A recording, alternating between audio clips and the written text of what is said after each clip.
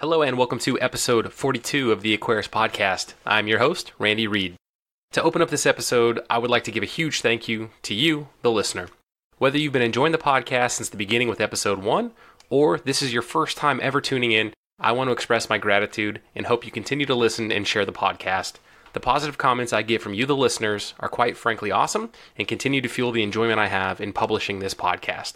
In a huge bit of news, I'm thrilled to say that the Aquarius Podcast has been picked up by a new sponsor. As of this episode, the Aquarius Podcast is being brought to you by OASE. Wait, OASE who? You might be asking that right about now, and that's okay, because in the coming weeks, I'm going to use this intro section of the podcast to bring you more about OASE, their products that I'm using in my own fish room, which, for the record, I've been running for several months now, and even have an OASE representative on this show to talk more in depth about the organization and their product offerings. One thing to know is that OASE has been around for a long time and has a strong presence in the outdoor water garden market. So, if you're a pond person, you know exactly who I'm talking about. OASE is introducing a full line of indoor aquarium products to the U.S. market, and they want to get the word out. So be thankful that the podcast didn't end up getting sponsored by Bob's Used Mattress Outlet, and instead is being brought to you by a world-class manufacturer in the outdoor pond and indoor aquatics market. Now, on to the interview. Today's date is Thursday, December 7th, 2018. My guest today is Preston John. Preston is a home hobbyist who is successfully breeding the Tetraodon schoutedeni puffer, aka the Congo spotted puffer, at his home in Phoenix, Arizona. Preston is passionate about sharing all he can about breeding this puffer so that other aquarists can be successful breeding them as well. Oddly enough, he doesn't have a home club to join in his city, but he is a member of the Minnesota Aquarium Society because he happens to travel there frequently for work. So Preston, welcome to the Aquarius Podcast. Thank you, Randy. It's good to be here.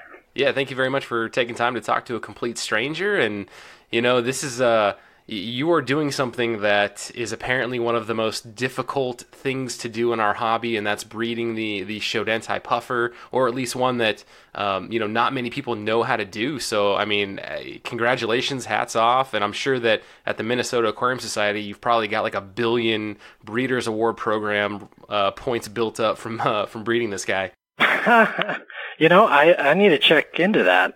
Oh yeah, you got to submit the BAB points. You may be able to pull off a 2018 like grand champion breeder for the club if you submit this guy. That's not a bad idea. All right, Preston. So you did not join into this hobby immediately breeding this puffer. So what's your origin story, man? How'd you get started keeping tropical fish? Well, it's a short one. About 3 years ago, I was feeling a little stressed at work, and I read some article that said fish are as good as antidepressants, which I went, probably not true, but I went and bought a beta and just had it on my desk here at the office. So, almost 3 years ago, that one little beta quickly turned into 6 betas at my, here in my office, which then turned into, I think all said, I had like 42 different tanks in my office here at work. Oh, that's awesome. And now, do you think, so 3 years ago, would that Preston think that multiple tank syndrome would have afflicted him this bad as it is at present? Yeah, probably. I've got one of those collector-itises. So you kind of knew this thing was going to spiral out of control and turn into something crazy. I didn't think it was going to turn into what it did for sure. Had I known, I would have planned my fish room at home much better and not had to redo it. Yeah, redoing an active fish room is 1,000 times harder than just building one from scratch. Yeah, hindsight is definitely 20/20 when it comes to building a fish room. And even me having talked to people about laying out a fish room and building a fish room, I mean, there's still things that I did that I wish I could have gone back and undo. I think some of that, though, is until you physically get something in place, at least for me, like I'm not a CAD-trained engineer, so I'm not able to completely dial something out. I guess, you have to have something physically up and running, and then you realize, oh, I shouldn't have done that, or I should have done this differently. Yeah. That's going back to hindsight as well, which I'm glad this happened, but one of the first fish that I purchased after the betas were celestial pearl danios. I thought they were like the coolest thing ever. They look like little trouts. But the people at the local fish store where I purchased them said, hey, they have to eat live food. Which I didn't care. I was like, they're a cool fish. I want it in my tank. So I figured out, okay, what's live food, and came across Daphnia, ordered some online. The experience of doing Daphnia, even such early on and keeping them alive, I think that played a big role in where I'm at right now as well. Were the I guess what was one of the first fish that you were able to successfully breed? First fish. Or take me down. Now, are we talking on purpose? No, we can do accident as well. Like, take me down kind of your, a high level view of your journey of, at least from the breeding perspective, to the point where you get to the schoutedeni size. All right. So I think the first thing that I actually got that bred, other than Daphnia, I guess they didn't really breed, they cloned. But when I saw my first cherry shrimp, I was just like, those are the coolest things. And I think I bought like 12 of them. And they're like $9.99 a piece. And those, all of a sudden, I started having more and more and more of them. I think that's kind of my live bearer. That's my live bearer. Yeah, that's your guppy. Part. Yeah, my guppies. Yeah. It's when they started pumping out little ones and they were growing up, and it's just like, this is the coolest thing ever. So I've got cherry shrimp about everywhere. But from there, I think my first breeding of fish happened with white cloud minnows, the golden ones. Mm-hmm. Not necessarily on purpose, but I bought them thinking, hey, I know they're going to breed because everybody says they're going to breed. So, and sure enough, they did. They overflowed with babies. Couldn't give them to the stores anymore. So, but let's see here. So, I would say I'm going to start over here. Getting to the spotted Congo puffers. Let's see here. Most of my breeding, other than the non-accidental ones. Let's see here. Trying to remember my own history. No worries. Don't worry. This is a free show, so people don't get to complain. I would say my first real attempt at breeding was with the peacock gobies, or peacock gudgeon, you'd call it. I bought 2 of them, a male and a female. Put them in a 20-gallon long. Did everything I could, as far as reading and watching YouTube videos and stuff, and nothing seemed to work. So I kind of gave up on it. I just kept feeding them Daphnia, lots of Daphnia. And then one day I looked in there and there was just hundreds of babies. So, like, so many that the parents couldn't eat all of them. Nice. So, because I was feeding Daphne every day as well. Uh-huh. Just not really paying a whole lot of attention to them. I kind of gave up on them.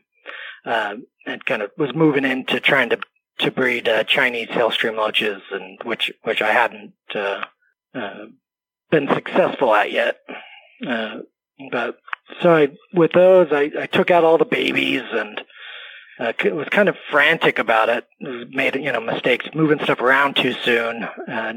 None of the baby or the fry died, but I did lose my female, and just kind of like moving stuff around, being a newbie.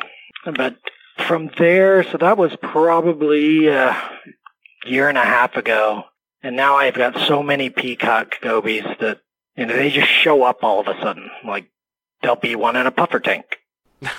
Where did you come from? That kind of a thing. Nice. I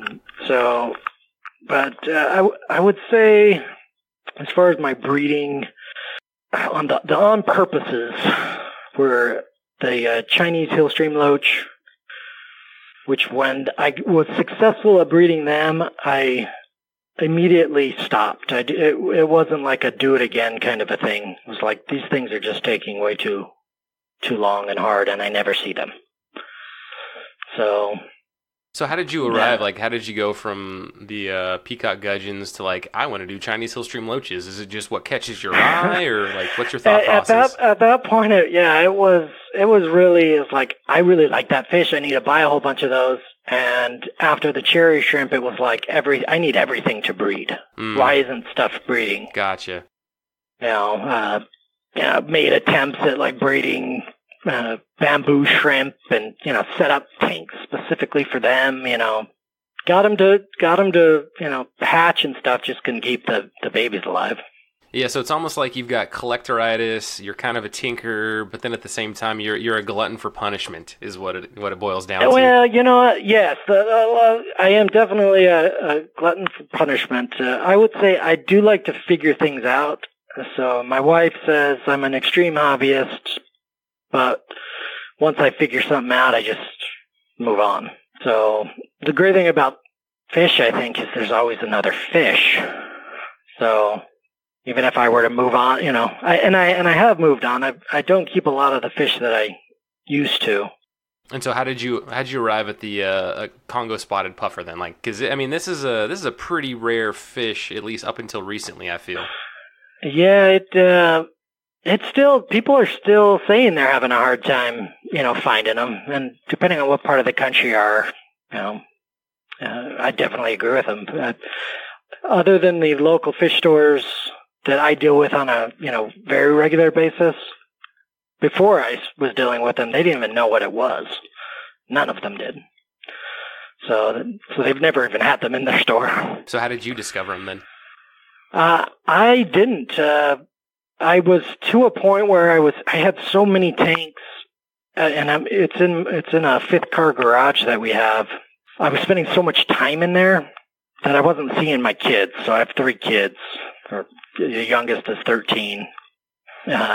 So I decided, hey, I'm going to buy them all 75-gallon tanks. They can pick a fish that they want. It just has to be freshwater. And so of my 3 kids, the oldest didn't care. So I just took that and made it a big shrimp tank. My youngest only gave me saltwater fish and or fiddler crabs. And I said, no fiddler crabs. So he kind of wandered off and just played video games. But my middle daughter, Peyton, she picked this puffer fish that I'd never heard of. And then as I'm researching it and going, okay, they're like, where are they? they're in a war-torn conflict countries where they are. And then finding them and being like, what, $300? I can't do $300. That's a lot for a fish, And from at that point, it was like, well, she was very persistent on it. I said, well, okay, I'll try to find them. I basically got on every store waiting list, called other stores in other states and tried to get on their lists. And from there, it was it took us about a year to find any of them. And she ended up finding a guy that was selling them on eBay. And I'm like, it's eBay. You don't buy fish on eBay. She's like, well, they're here. So she was, again, very persistent in her desire for it. And you couple that with my desire to figure things out and breed them. Oh, fine, we'll buy 4 of them. Just don't tell your mom. Oh, nice. And so where did they, can you say, did they come from in the States or were they shipped? Yeah, they were from a guy in Connecticut that got a hold of some of them. Interesting. But yeah, they were $300 a piece plus shipping. So it wasn't a cheap investment. I say investment. It wasn't a cheap complete risk. I'd also at this point never had a fish ordered online, so I've only purchased fish from the store, taking them right home.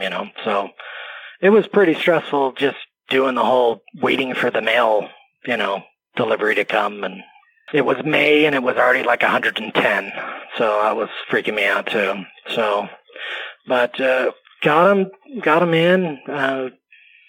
They were fine. They were about 2 inches from total length. Like anybody else couldn't tell what they were. I put them into quarantine. Did the whole aquarium co-op. med trio on them, and they seemed fine for a while. And then moved them into their tank. I think just a couple of days after moving them into their tank, came in one morning and one of them was, floating at the top. So I start panicking and like changing water and, doing all the things you really, shouldn't never do. But you don't learn that until you do it. So, or read about it later. So, but luckily nothing else happened to the other ones. And, at that point it was just like nerve-wracking, definitely not telling my wife about this. Yeah. And, now I guess I can't share this podcast with her. She still doesn't know. We'll give her we'll give her specifically an edited version that excludes all of this. Thank you. At that point though, I was really nervous about getting them, but because my daughter was so persistent about them, I had started getting prepped. Okay, we're going to need snails. We're going to need, this and that. So in that year period building up to the spotted Congos, we tried our hands with pea puffers, which are cool puffer. I love them. I say that I love them, but when you have little spotted Congo puffers of the same size and smaller and then getting bigger, they're so much cooler. Everybody knows I have one. My spotted Congo puffer named Poe, and I adore that fish. He is so cool. Every single one of them have their own unique personalities. But yeah, they're the size of a pea puffer at a few stage or at one stage of their life. But we also tried our hands at the Amazon, the South American puffer. Sorry. So we also tried our hands on the South American puffers. Got 6 of those in for a 240 gallon I have in my office. It's a community tank kind of a deal. So I'm like, hey, it's a community puffer. They were great. I loved them. They were a little bit skittish for a while. And I fed them 100% Snell diet. I got to a point though where they were still, they were eating a lot. They were like little fat, sausages just, swimming around. But there's 5 of them that their teeth just kept getting huge. So, and I could tell they weren't eating as much as the other one, which would go and like chew on the rocks in the tank. So then I, had to do the whole clipping of the teeth and stuff, which at that point, after the first time, I went, I will never do this again. Pretty stressful, I would imagine, for you and the fish. I can only imagine what the fish felt like, based on what I felt like. Right. I videoed it, and no one ever saw it because I was swearing so much at just being nervous. I'm not a big swearer, so it's here at the office too, so it was even better. Mm-hmm. So, but yeah, no, it was afterwards. It was just, it was horrible. So I quickly rehomed those to a guy that I had met that keeps a lot of them. And he can clip teeth like nobody's business. So, but, and then from there, when it got green spotted puffer as well, didn't like the whole brackish thing though. So that one quickly became rehomed as well. Yeah, that's an episode right there, just talking about your experiences with brackish water. So, I think I mastered it, but I just didn't enjoy it. I didn't like the way the things looked. So I loved the puffer. He was great. Except he ate any other thing I put in there. So, or just killed it, not ate it. So at that little, maybe a month before we found the spotted Congos is when we ran into, when we rehomed him. So it was good timing, but at that point I was like a Snell breeding professional as far as I thought. So, I was putting out more Snells than I had anything to eat. So, It was one of the snails that I was breeding a lot of. Happened to be, I found out later, was on it was a invasive species. So you can't just go, hey, I've got all these snails, be a normal, non-educated, fish owner and just go drop them off in the canal or something, Yeah, Fish and Wildlife might come after you. You should never, ever do. Yeah. So you can't just get rid of them. You have to euthanize all of them. So that's another thing I never ever want to do. But they get really, really giant. What are they called? The South American apple snail. So, but they basically eat anything that's green. So if it's growing in the water or out of the water, they eat it. So it's not a mystery snail that you can have in a tank breeding and go from there. But they definitely helped, just because they breed really fast and they grow really fast if you're feeding them green food like duckweed and stuff. So between those and then really gearing up on the mystery snails, finding people that have just boatloads of the ugly mystery snails that aren't the sellable ones, they lay, as long as you're feeding them a lot, they just are constantly laying eggs. And then it was just figuring out a way to hatch them. But with the snails, so we should back up here, and you're really going to have a lot of editing in here, or you can just ask me to re-say this. But no, we're gonna keep it as is. Yeah, I think the snails are the key to why they bred for me. I'm not saying that I bred them; they bred for me. It is my opinion, because I only feed them snails, and I feed them a lot of snails, like your average newbie, right? You just, hey, look, they're hungry. They're on the glass. Of course, they're hungry. Well, yeah, you can feed them too much to the point where they kind of just sink to the bottom and kind of are almost on their side. Not dead, but wishing they were, I think. Kind of like Thanksgiving. So, but yeah, they go, you can feed them to the point where shrimp crawl all over them, and so you want to avoid that. But with the snails and breeding those and figuring out the best ways to hatch them, to get the most hatching and then raise them quickly. And that secret, by the way, is green beans. So canned or raw? Canned, cut, no salt added green beans. Okay. So I go through about 5 cans a day. Oh, wow. Currently. But I have a lot of them now. Sure. Although the Fahaka puffer that's at the house eats just as many snails every day as all of my other ones combined, it seems. So, but I'm probably overfeeding him too. So then you're at a point where you got the 4 puffers in. One of them died. You've only got 3 left.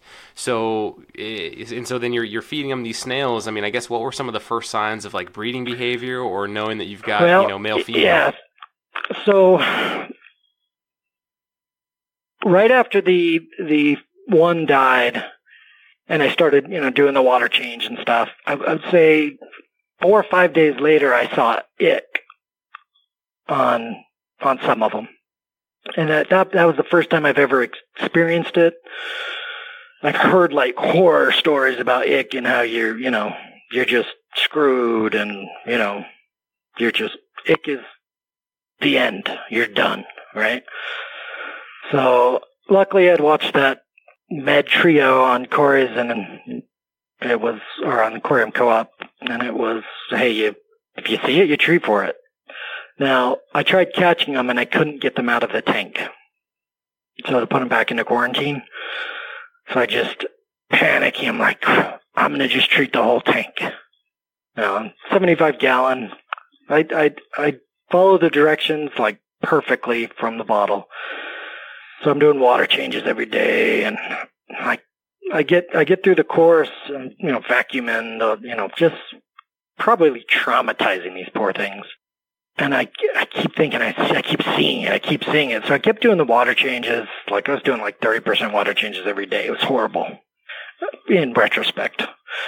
But then towards the end of this, like 8 days of doing this, all of a sudden I see the male is like attached to the female, and she's like trying to knock him off. I'm like, what is happening? And this is during the quarantine you're hitting him with meds? This is happening? Yeah, so I'm hitting him with ICX, and I'm like, okay, so I'm pull out my phone, and I'm like, okay, what's happening? And I haven't had him long enough to figure out, okay, I'm going to breed him. I didn't do as much research as I probably should have, but again, not the best thing in the world, but yeah, so, I find out, oh, they're breeding, they're going to spawn. I'm like, this is the coolest thing. Changed my phone over and like started videoing. I have like 9 hours of video of him just swimming around trying to get knocked off, and ended up having to go to bed. So I didn't get the first spawn. Could see eggs at the bottom, up on the glass, and just was like pumped. So I took pictures and video every day and kind of like saw them, do their thing. And then they started hatching, which I was like, this is the greatest thing ever. And then you eat it. They'll eat them. So they don't eat like really small Daphnia, which small Daphnia are like bigger than the fry of these things.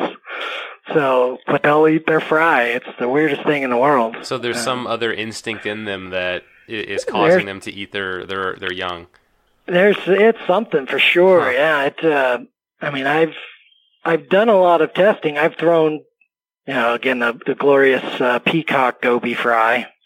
I throw those suckers in there, and they're either just a lot faster swimming and or avoid them. The baby or the fry puffers didn't seem to. They actually almost went to the parents, I would say.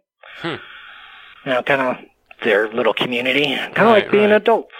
But yeah, so pretty sure I lost all of those. Not totally sure. Wasn't keeping great records then.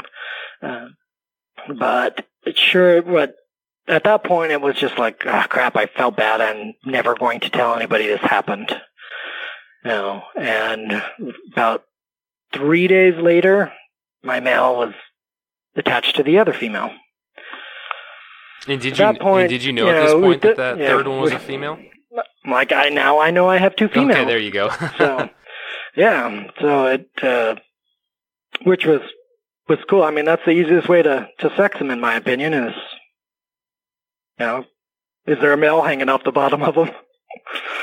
So, but, at that point it was like, all right, here's all the things that I did. I set up another tank, and I'd read some articles that the pH had to be like super low, and I should say my pH was 7.5, I think, at the time. I had a lot of tannins and stuff in the water, though. I don't know why, though. I think just because I liked the way Malaysian driftwood looked. Nothing was on purpose. And then at that point, I also had a sump on the tank. So they bred, watched all the eggs, scatter everywhere. And a lot of them actually landed on a big coarse intake or a sponge filter that I had. I'm like, cool, because they'll be easy to watch. And then I see the other female as they're spawning. So they'll spawn multiple times before the male lets go or gets knocked off. I'm paying so much attention to them that I'm not noticing the other female is just slowly following them and eating all the eggs. Oh wow! Oh, so they're not affixing the eggs to one particular spot of the tank. They're just kind of floating around and letting them go wherever. Well, yeah, it's I've since learned a lot more in that the male dictates when and where he's going to have her push out the eggs, and it's it's at the top of the tank. So they'll be somewhere in the tank. He'll push her up to the top, and like to the point where water is splashing out of the tank. It's crazy. But it's always on or very close to like vegetation. So my current spawning tanks now just have big plants on one side, and they'll swim all over the place, or the female will. But when she gets where he wants her to be, he does his thing. But that's actually how he got his name. My male pufferfish's name is Chad. Chad, interesting. Because he's a hanging Chad.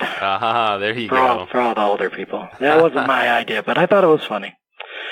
So it's a fascinating thing, the spawning part. Now, getting to spawning is a whole nother thing, and I think it's where some people that may have or could have been breeding them already probably changed something.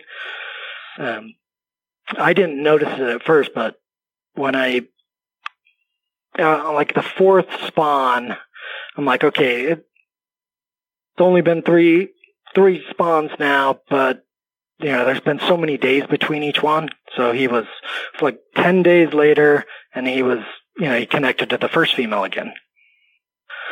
So 10 days after that, or 8 to 12 days, I took off work. Like I'm sick. So he can't call me in. And I literally sat in front of the tank and just watched him, and the male was just like beating the crud out of the females. But the one that hadn't spawned particularly more than the others. So I thought he was just being mean. I wanted to like pull him out and like put him in his own little like 2-gallon tank just to be mean, That's how you felt. It was just like, no, come on.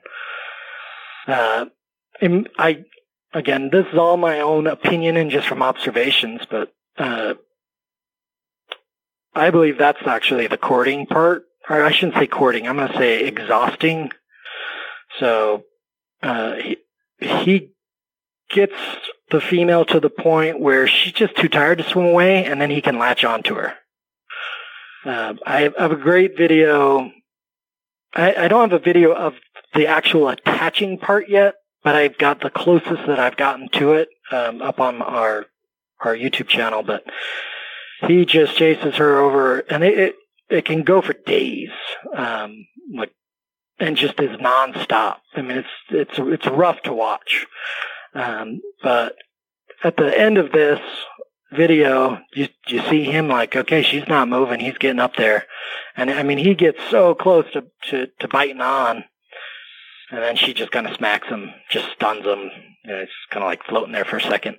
But they do, I think a couple of people that I've spoken to, just recently that have removed, the male. They didn't necessarily know it was a male at the time, but the mean one that was picking on everybody else, they took it out of their tank. Having lots of hiding places and stuff, at that point, I really started putting in hiding places. I didn't have a lot of extra tank space. Everything was full, to like take out the other female or, to protect her too. So just kind of overpack the tank with lots of plants, lots of, coconut huts and stuff for them to hide. And they would hide for days. I wouldn't see them for days during the day. I'd started feeding them at night because the females would only come out at night because the males seemed to not harass them as much. And I've since noticed that the male will only latch on and spawn the female during the day. Doesn't mean it doesn't happen at night, but I've not yet been able to, say it does. But from my experience, he won't. So he kind of calms down at night.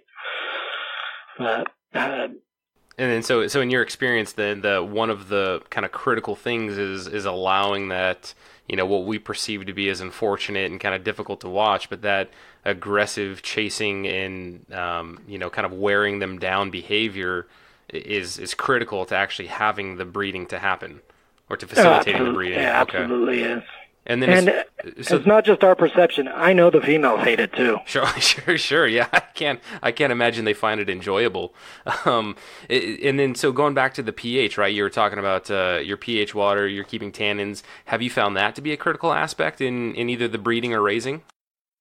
I have found that. Let's fast forward just a little bit so we can give a little bit more insight into why I'm making some of the observations that I'm making.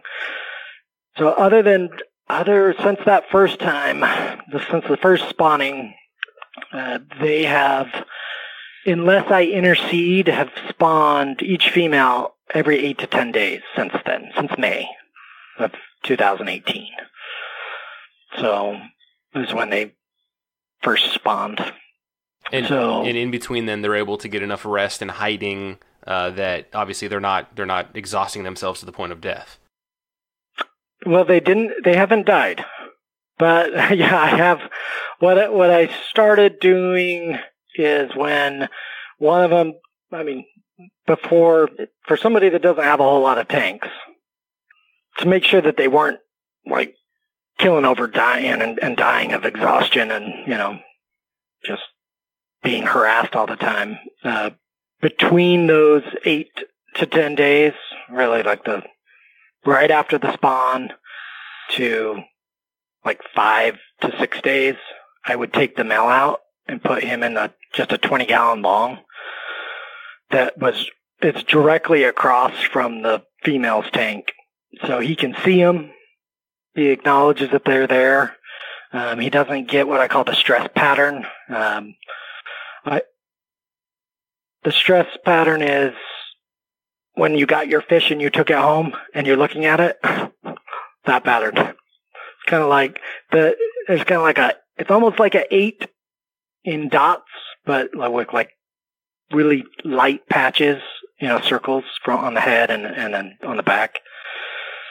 I know that didn't explain it very well, but I've got lots of pictures and stuff on my Instagram and stuff as well. And I found a YouTube video about it.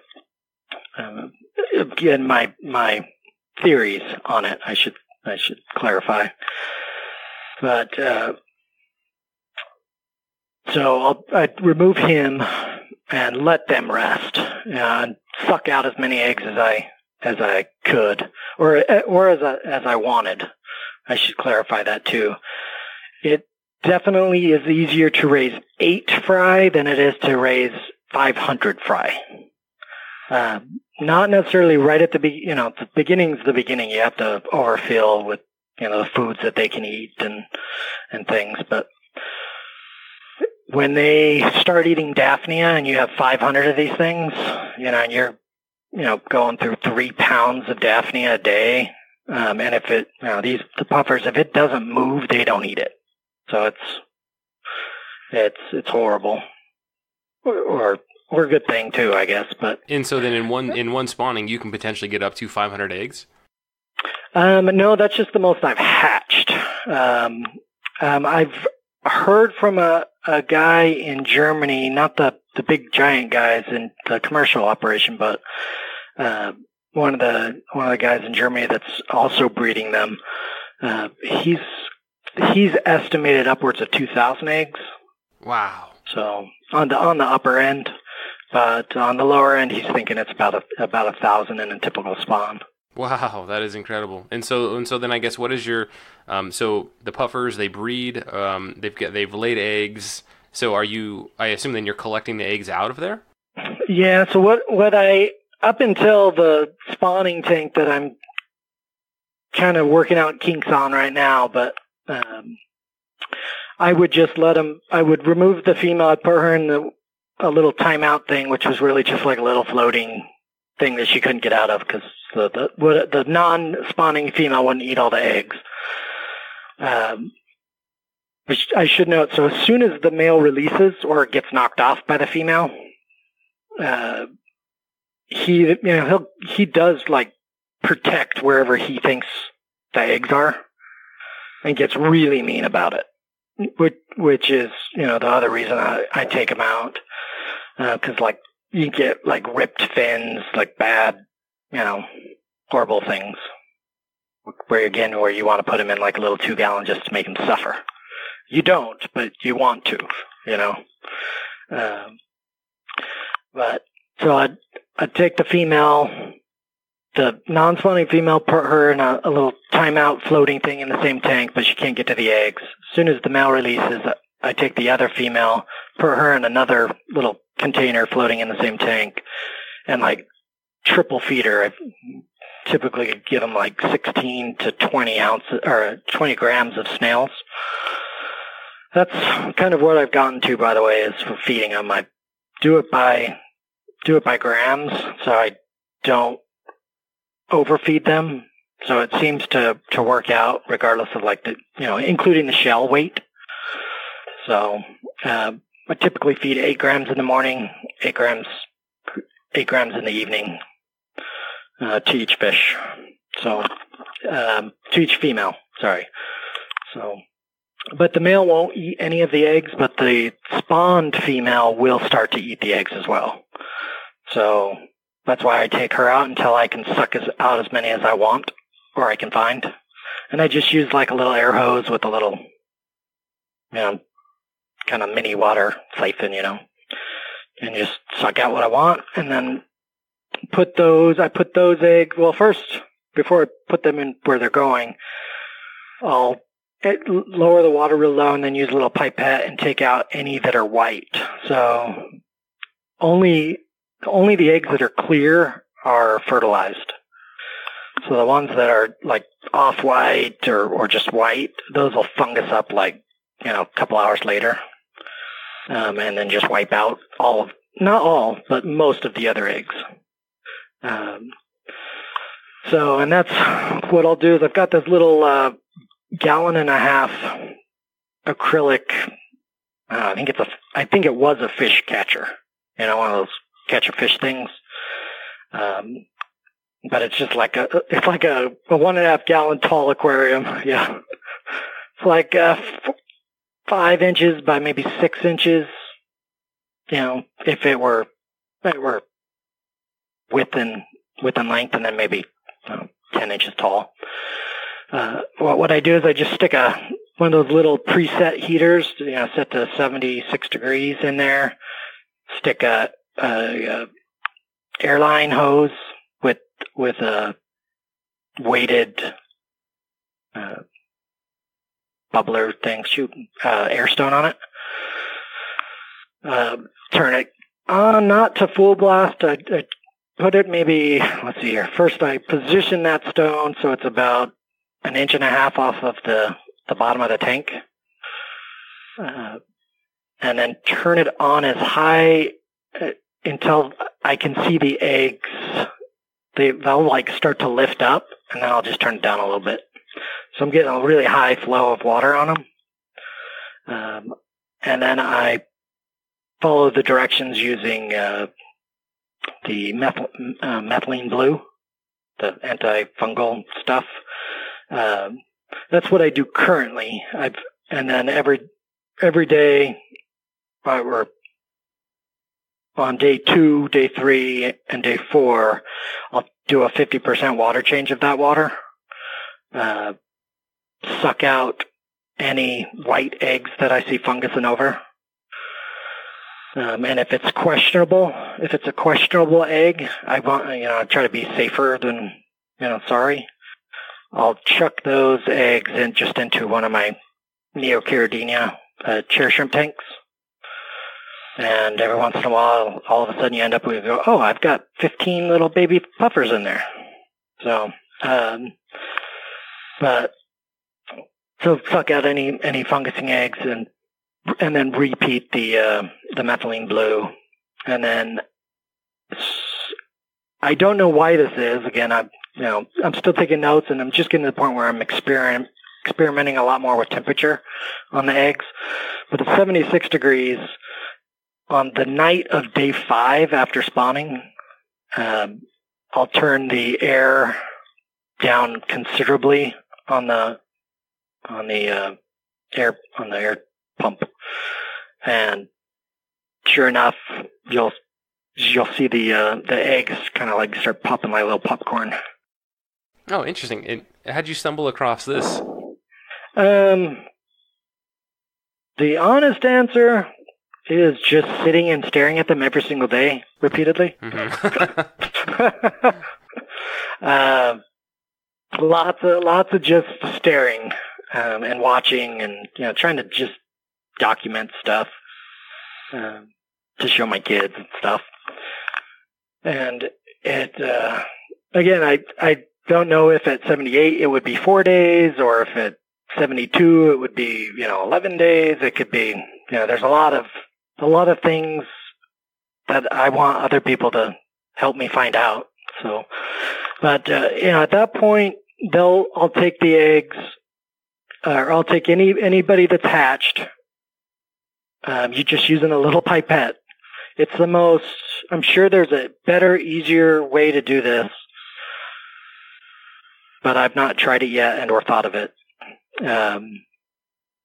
Just use a pipette, and I suck out each hatched puffer one at a time. Put it in a little glass. Depending on how many I have, the glass gets bigger. And count, and make notes as I go, which is why I know how many hatch. So, from there, any eggs that don't look like they're going to hatch that day, I then take out and count those separate from the fry, and then I put them into a tank, or one of a few tanks. I try to split them up just in case something goes wrong. That I've got 5 gallons and I've got 10-gallon ones that are planted tanks. They've got shrimp in them, lots of snails, lots of food. So I would say they're like a L.R. Brett's kind of tank. If you're familiar with kind of very natural, very, they're not display tanks. Let's put it that way. So they're nature. Lots of little infusoria and little critters that are everywhere, all of which are too big for them to eat.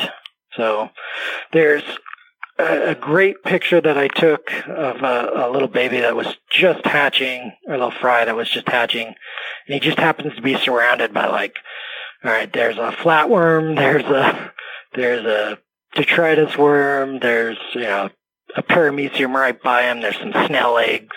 So all of these things, which other than the paramecium are bigger than he is.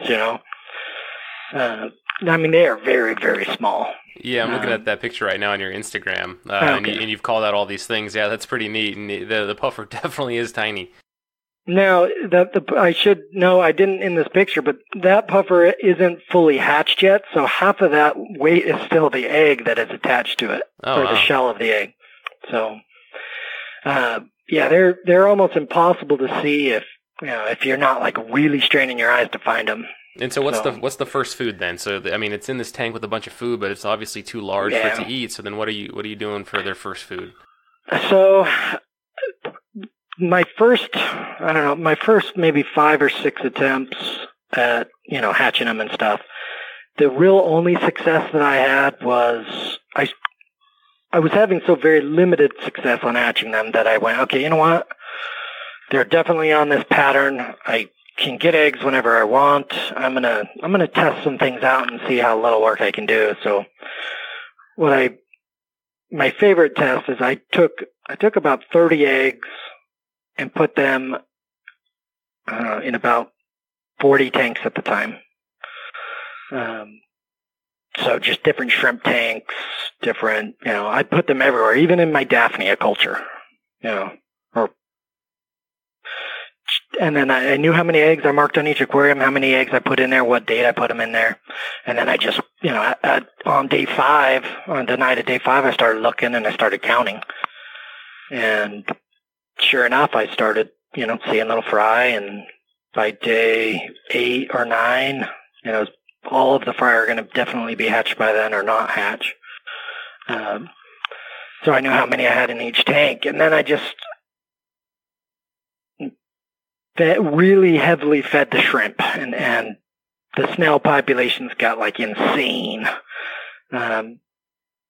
didn't do very many water changes. Basically, I was trying to get stuff small enough for them to eat to grow in the tank, but not kill anything too. So, and sure enough, every single tank that I put them in, sumps, everything except the Daphnia culture. Most, if not all, in each tank hatched just on their own. Because I also put them in there on, day 0 or day 1, I guess.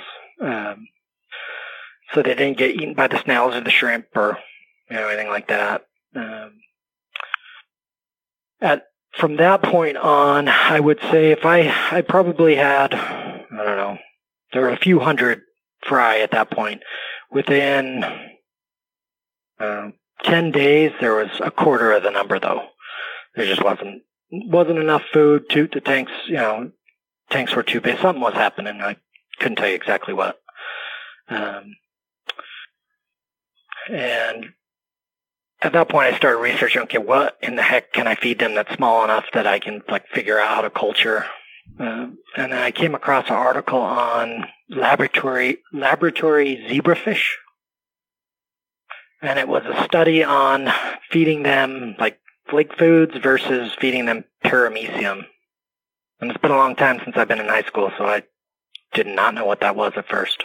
But I read that, and it was basically their growth rate was triple that of, don't quote me on this, but it's much greater than feeding them anything else, and they lived longer when you started them with this. These are the zebrafish for laboratory research. So I looked up how to make or grow paramecium, which turned into infusoria, is the only thing I could find. And that's, you take tank water and boiled vegetables and leaves and stuff. I don't know if you've ever made infusoria cultures. No, I haven't.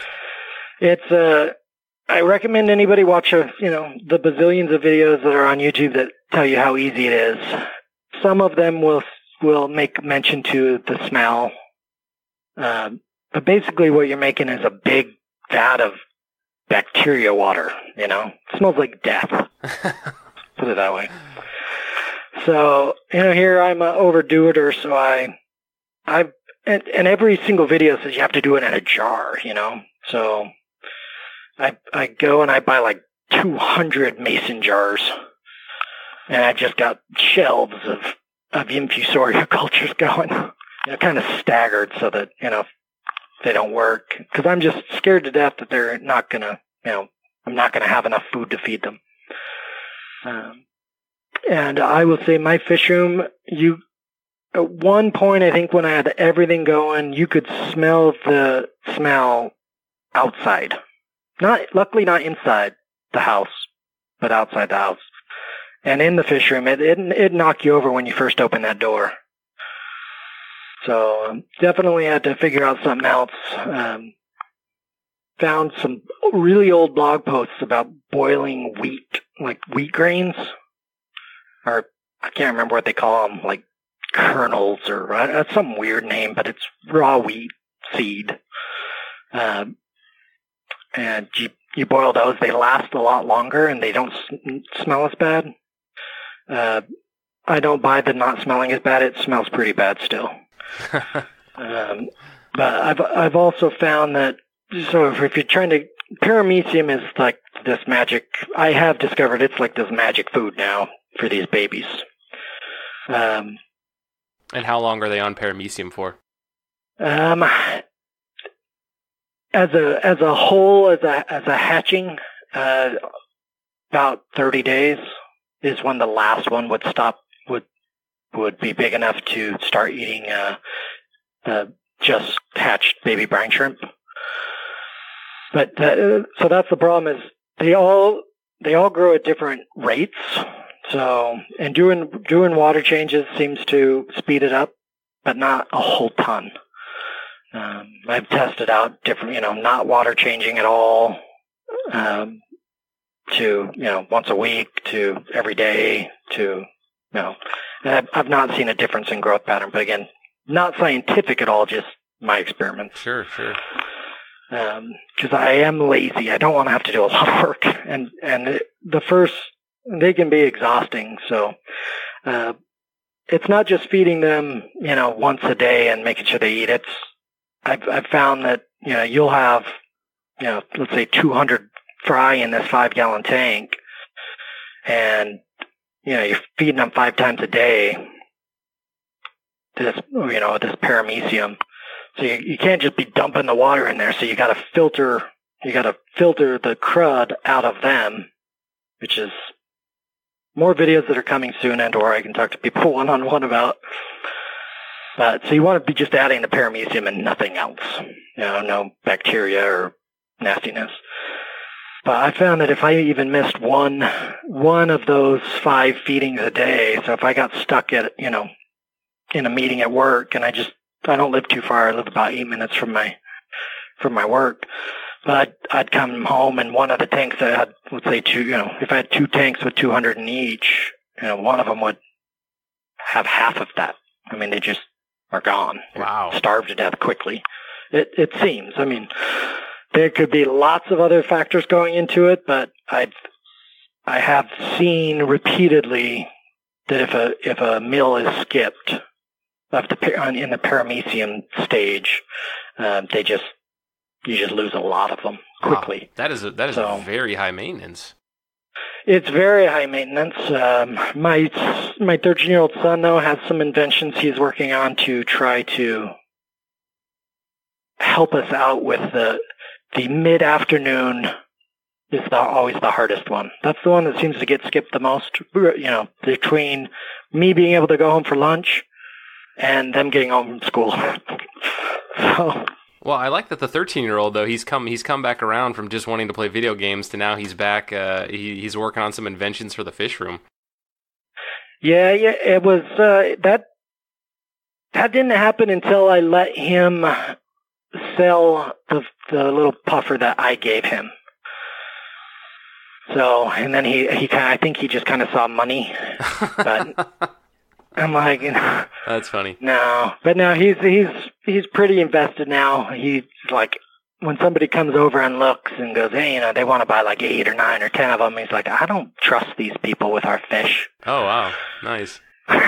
Which that's a whole other story to get to. Yeah, but talking on more breeding, the paramecium part is the hardest. I definitely have found keeping them in those planted little tanks with lots of shrimp and lots of snails and lots of stuff. So basically overfeeding the tank, so that you get the little things growing. My mortality rate goes down considerably than if I have them in just a bare bottom tank. Doing the same feeding schedule, same water change schedule, everything. Having them place to hide, having, all of that. I didn't know it right at first because they kind of go through these little stages, like where when they first hatch for that first week, they're all like up on, they almost like know that you're coming to feed them, and they all hit the front of the glass. But from week 2 to like, I shouldn't say week 2, I should say like day 8 to day 50, they like hide from you at all costs. And they just need a little teeny tiny leaf to hide behind, And as you move your head, they move their body. So you can't really count them. But at about 50 to 55 days old, they start hitting that front glass again, saying, feed us, feed us. So, when you have 50 little puffers or, 200 puffers doing that, well, you know how it is with your one, right? Yeah. Yeah, so that's a pretty cool experience. It's the same feeling. It's just like, I'm going to feed you. And they will eat a lot. They love the Daphne and stuff. Yeah, so I guess let's do a high-level flyover then. So we've covered paramecium pretty well. You said that after 30 days they're doing baby brine shrimp. So just high-level walk us through how long are they on just baby the order? brine? Yeah. What's the order of it? First, I'd say day 1 through 15, they're all on paramecium. Starting about day 15, you'll get some that can start eating smaller things, baby brine shrimp sized. And you'll see it just because I've allowed it to grow in the tank. so I can see them, eat something that's not a paramecium. At that point, I'll start, the next day I'll start doing the baby brine shrimp. So, which would be around day 16. By day 30, all of them are eating baby brine shrimp. So, and you don't have to feed the paramecium anymore. So, depending on what I've got going on, I'll actually let my paramecium culture. What I'll do is I'll just add a big cup of tank water from another tank. All it takes is one scoop of water, and within a week you'll have a little a copepod culture, going on. So, because they're eating all the paramecium. So, or you can throw Daphnia in there, and they'll take out the paramecium a lot faster than the copepods. Oh, okay, so then you're feeding food, then feeds other food that you then feed. Exactly. Nice. Well, yeah. Of all of the tanks that I have, the majority of them are for food, to then feed to my fish. Right. So, yeah. The only level I don't do anymore is grow my own algae. But back to the days. So day 30 to anywhere from day 45 to day 45 is the soonest that you'll see something one of them start to eat something like a baby Daphnia size. But until, I'd say, so 45 to 75 days, all of them will be able to eat, and or take down an adult Daphnia. So at the early stage of that, I most often will just keep feeding the baby brine shrimp because it's easier. I don't like it because you do have to do more water changes because you have to definitely overfeed the tank. They're not going to just swim around looking for food everywhere. They kind of have their little areas or they gather up in groups. So to make sure they all are eating, you've got to really overfeed it. So then you got to do a lot of water changes when you're doing the baby brine shrimp. But at about, my current batch, they're 54 days old, and they're the soonest that I've had every puffer in there I've actually seen eat, a Daphnia of some size. So whether it's small or big, which is great because then you can stop the baby brine shrimp and then just almost have like a mini Daphnia culture going in your tank. You have to add Daphnia every single day, though, because you're not feeding the Daphnia enough to really survive and, multiply, because that will end up killing everything else in your tank. But so at that point, you've just got lots of Daphnia. Depending on the size of the puffers, I'll sort by size, and I've just got little sifters that sort them. The cool thing is Daphnia are super, I didn't realize this at first, but as far as their physical bodies, they're super strong. You can high pressure hose them into a screen, a sorting screen stack, and they're, pretty good to go still when you put them back in, if you want to rinse them off and put them in a tank.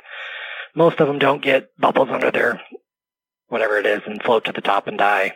Yeah, in Rosario, keep on going. In Rosario Lacorte's book, he talks numerous times about high pressure water hose screening Daphnia, and I thought it was really funny that he emphasized the high pressure water aspect of it. But to hear you come along and also say, yeah, man, you can really hose those suckers down.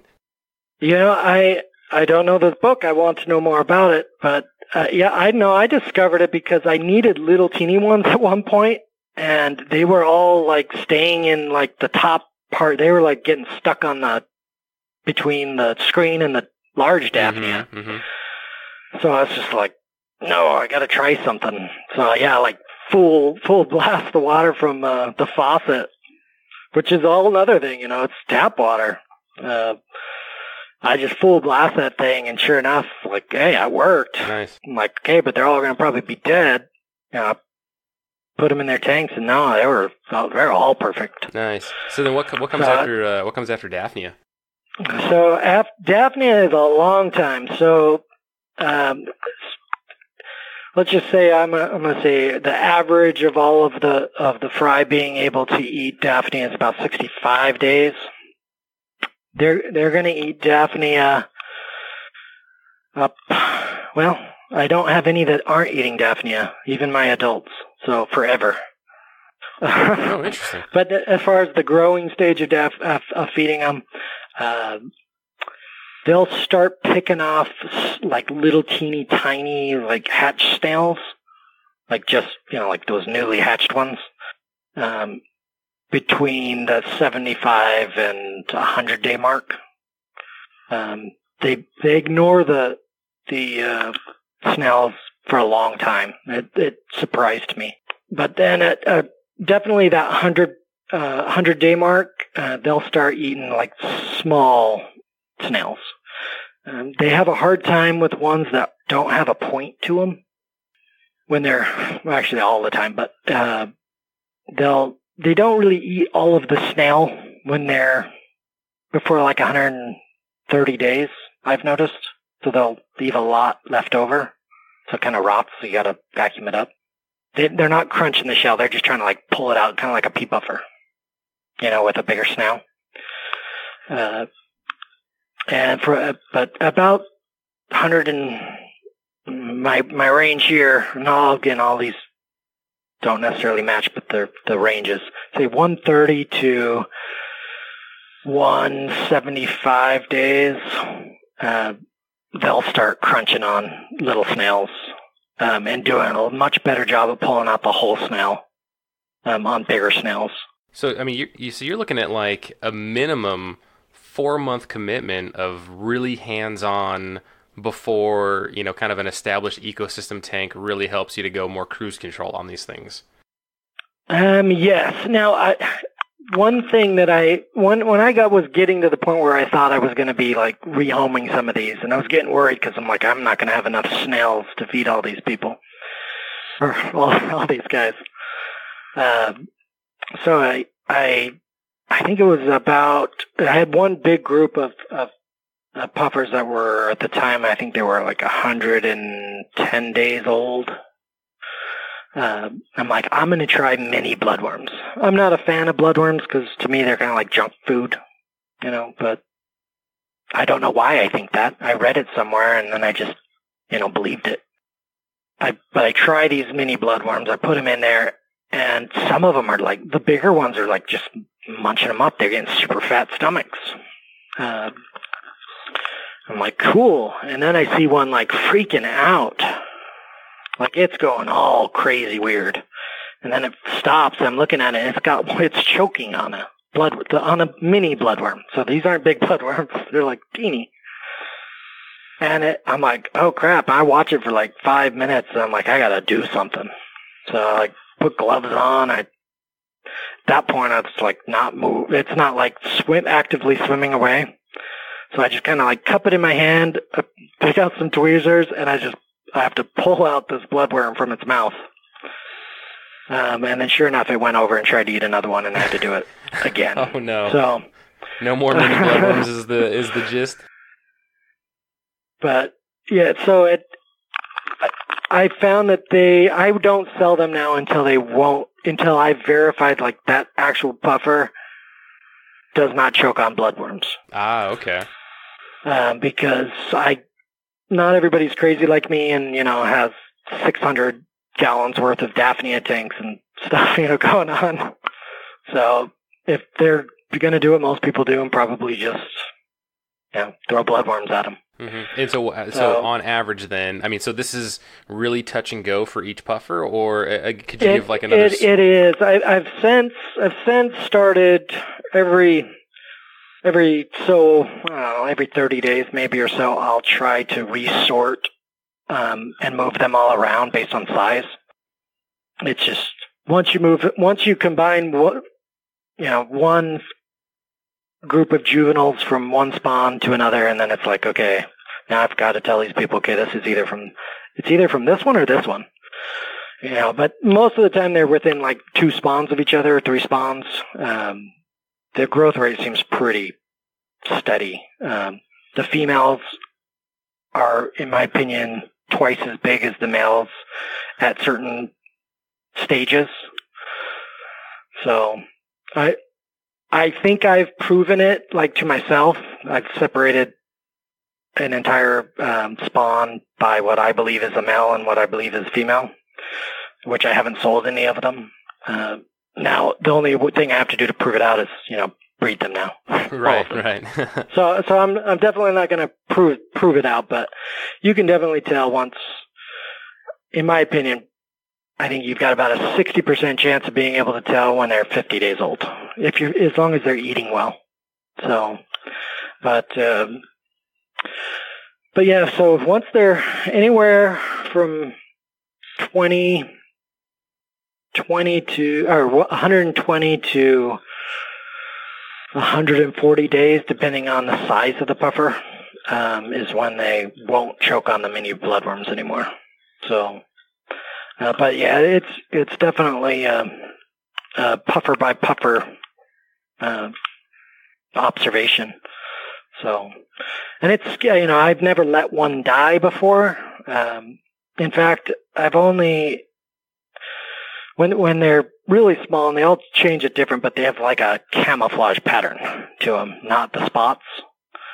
And they start getting the spots around 45 to 75 days, depending on the fish. But not figured that part out yet. But once they get those spots, their spots don't change, which is really cool. So if you ever get a little teeny tiny one or a whole bunch of them, and if you've got 6 or 7 puffers in your tank that all look identical, you can, if you take really good pictures of each one of them before you put them in, you can identify them, kind of like zebra stripes and stuff. They're like their own little fingerprints. Definitely that one. Yeah, very cool. So Preston, obviously, man, I mean, thank you so much for walking me through this. At least from the breeding experience, watching the male-female observations, just really diving in super deep into the feeding schedule and just how labor-intensive it is. But, I mean, clearly you're getting a lot of joy and enjoyment out of this. So how else can people get a hold of you? I know you've got a YouTube channel. I want you to go ahead and share that, and any other social media where people can follow you and reach out and just, help grow the body of knowledge that is the breeding schoutedeni puffers. Which is what I want to do. So if we could get you breeding, some of these suckers, then you could tell me all the good ways that I should be doing things instead. So that's I'm definitely encouraging that. I would say I've given away probably 300 to 350 puffers to people that I've met, spoken with. They definitely have a passion for these guys and want to try to breed them, so I gave them what I believe to be trios on top of what they're doing. With the only rule is you've got to share with me everything you learn and everything you find that works, and most definitely everything you find that doesn't work. And so we've got a plan right now to start compiling all of that information and putting it onto a free website, which would be the whole scientific name, spelled out, Tetraodon, schoutedeni. Did I say that right? We're going to roll with it. I don't know, but just in case, I also have spottedcongopuffer.com. As a backup. Which we'll forward to it. Exactly. Yeah, nice. So, just that we'll publish everything that we, know. I think they're a mini Maboo puffer. They're all the same personality, just not as big of a food bill. If you had one or 3 of them or more, but all that same personality, as you know. So we'll have a public free website there with that information, hopefully sometime within next 6 months. And then I'm on Instagram at Preston John. That's where I share stuff more often. Everybody's welcome to send me private messages. I have constant. I've gotten 8 direct message things sent just during this call, from Instagram. And then the YouTube, which doesn't get updated as much just because of time. It's really hard doing YouTube stuff, you know. But that's the channel name is Paid in Full Aquatics, and it's a lot easier to find by going to Instagram and clicking on the link there. And I'll make sure I've got YouTube channel. Yeah, and I'll make sure I've got links to all that in the show notes. So Preston, I mean, you know, I love that you are such a wealth of knowledge, that you're willing to take time and really talk about your experiences and your journey with this fish. And then on top of that, like you just want to share, right? Like not even just the knowledge, but you're actually like sharing these, you know, pretty high retail price fish with people that have a genuine, honest interest in them as well. And I'm sure that you've probably kind of developed your own internal checks to make sure it's not somebody that just wants to resell them. Like you've probably gotten pretty good at feeling people out.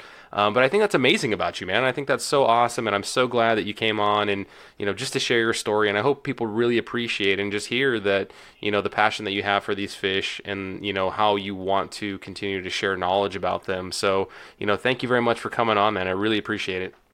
Hey, you are very welcome, and when you're ready, I've already selected out a few different options for you to add to your collection. Oh man, dude, that is too awesome. Between the podcast and what's going on in the fish room and you talking about all these different things I need to breed or to grow, I think that's definitely a challenge I want to take on eventually. So I'll have to you're making that too tempting, man.